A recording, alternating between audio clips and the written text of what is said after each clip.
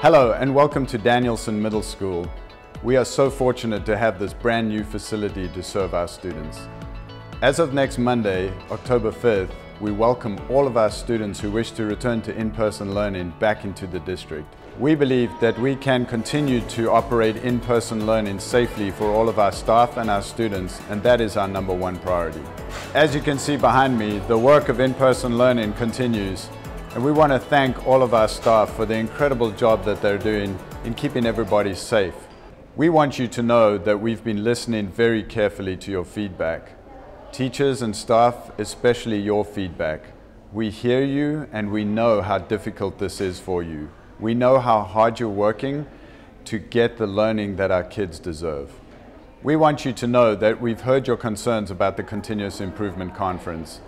We hear that and we acknowledge that, and so we've asked your principals to work with you to give you the time that you need to plan, to work in your PLCs, and to engage in any learning that we're offering in the conference that you choose to. But the choice will be yours, and we ask you to exercise that choice wisely. We particularly want to encourage you to participate in our opening and closing keynotes if that's possible for you. Thank you for everything that you're doing to make sure that our kids get the exceptional education that they have come to expect and that they deserve.